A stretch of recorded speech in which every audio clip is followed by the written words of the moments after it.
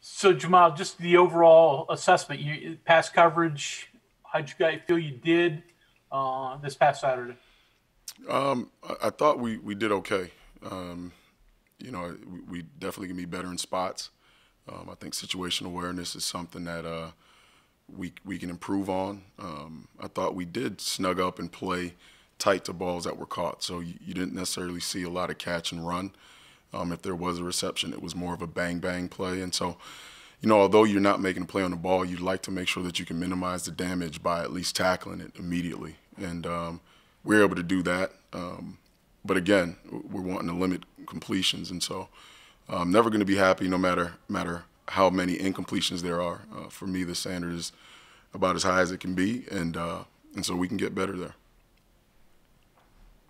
Next question is from Chuck Landon. Go ahead, Chuck. Coach, address the kind of problems that Charlie Brewer is going to present for your secondary.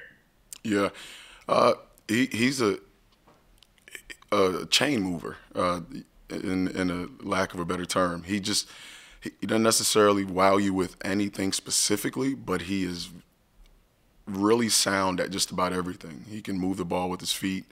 He obviously manages the offense really well. He's shown the ability to make all of the throws.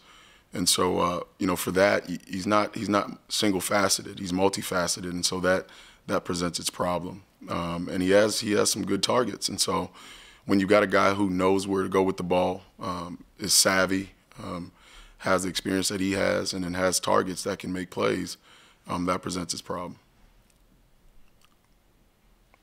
Next up is Cody Nesper. I asked Coach Leslie about this, but I want to get your perspective too. What does having a really elite linebacker do for a defense?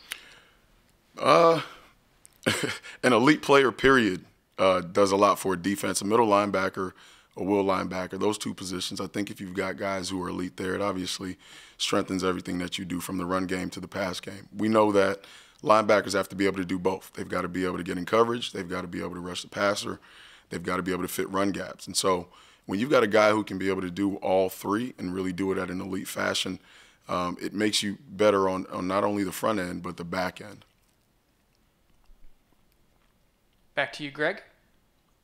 So Jahmile, how difficult is it when it's a new staff? You only got one game of film on them, and that was sort of a blowout, so they probably didn't show their whole package. So how far back do you go? Do you go back to North Carolina film, Southern Miss film? What do you do to try to scout this?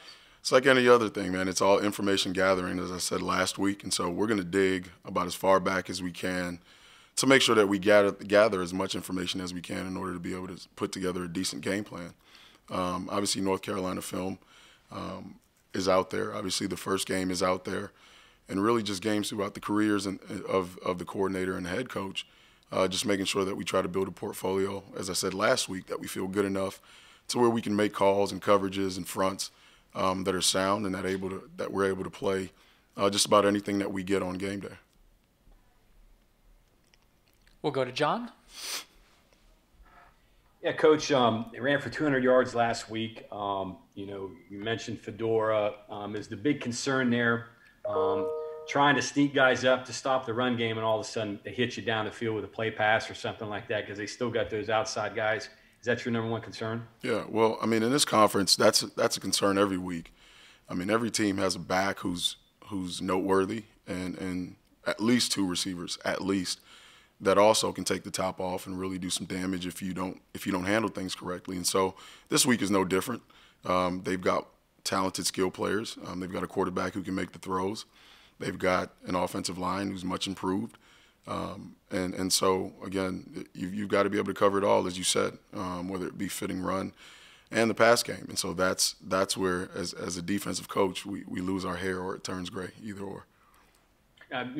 Jordan mentioned, too, he thinks you're going to probably see more tempo because they got an experienced quarterback, a guy that's played however many games in Big 12. That's something you got to go into thinking about, too? Yeah, I would imagine. Again, tempo is a thing of today, right? It's in vogue.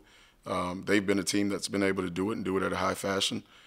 We see it in practice as well. We also utilize tempo at times. And so, again, it's used so that you can kind of catch defenses off guard. You want guys to have their eyes out of place You want to catch guys not doing what they should be doing on that play. And so, we practice against it. It'll be something that we'll work towards making sure we're clean at this week as well, being that we would expect that we'll get a fair amount from them. Yep, would agree. Go ahead, Mike. Hey, Jahmile, I have two for you. One is about your fishing expedition last week to try to get to know Illingworth and looking at his high school stuff. How handy did that come in, and how much did that help your guys? And then this is a really nitpicky thing, but because Fortune looked like he did a pretty good job on Wallace, but a key play is sort of a scramble drill, and he does everything right except the one thing that probably has to happen. I don't know how you coach that in that situation, because overall he probably had a good game, and that almost seems largely out of his hands in that spot too. Yeah. So, firstly, the quarterback last week, digging back, I think we did have a beat on what he was capable of. I think he did a lot of the same things in our game that he did within the first matchup, and showed the ability to keep his poise and make a play when needed. I thought we defended him fairly well for the majority of the game. And then I guess to your second point, that play not necessarily on Nick Troy. We asked him to plaster, and so what happens is you win the first play, and then the quarterback has to scramble. So now it's time to win the second play. And so what you have to do is you have to locate the nearest receiver, and basically it turns into man coverage. And that didn't take place on that play. I wouldn't necessarily put it all on Nick Troy. But, again, we've got to execute even leading up to that point for it not to get to that point. But, again, we'd like to have that one back, and I'd agree. We'd love to play it differently. Back to you, John. Last one for me. What was your biggest takeaway from last week, and what are the you can use to build on for your defense for the rest of the year? Yeah, I think the biggest takeaway from last week is we did so many things to not lose, to not win that game, and still had a chance there in the end. And so what that says is that if we can clean up those things, offensively, defensively, and special teams, that we have something special going on here. But it's going to take us to clean those up, and it takes the work. You've got to come in, you've got to be selfless, you've got to really self-reflect and figure out where things went wrong, go back to the drawing board, fix them, and change your best the next time out. And so that's what the Mountaineers do, and that's what we plan on doing this week. Any other questions for Coach Addae? Go ahead, Mike. You're working with Spears now, correct? Yes, sir. Okay. Tyke was kind of new last year and put in quickly early in the season, and I'm guessing not a lot asked him to just do what he was asked to do and don't grow that very much. He seems like he's capable of handling a ton of things that you can throw at him. How much more are you doing? How much more can you do with him? I don't know if he'd become a blitzer, if you can stick him in man more. It just seems like he has a lot of potential. Yeah. So everything you just mentioned, he did do within the first game. He's played man, he's blitzed, he's played underneath zone coverages, and that's the reason he's there. He's multifaceted. The kid can really do everything that we ask him to do on the back end. Not necessarily is he elite at it all. Everyone has things that they need to clean up, but he is for sure a jack of all trades at that position, and has been asked to do just about everything that you would ask a nickel or a slot corner to do.